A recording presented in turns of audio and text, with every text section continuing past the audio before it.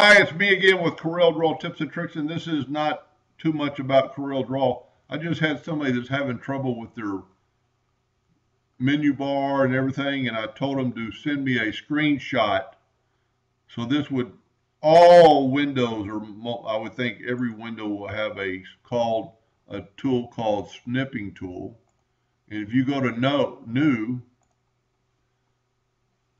and just start highlighting, and go all the way down the bottom, you'll see it turns it a milky to a picture, and then just go to File, Save As, Capture. We're going to call it Screenshot,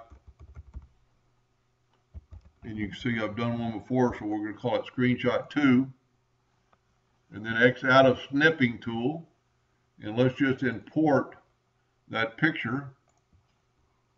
We'll go to Pictures, and there's Screenshot 2, and then you could email me that, and I will be able to see what your screen looks like if you want help or need help. I hope that helped a little bit. Thank you for watching.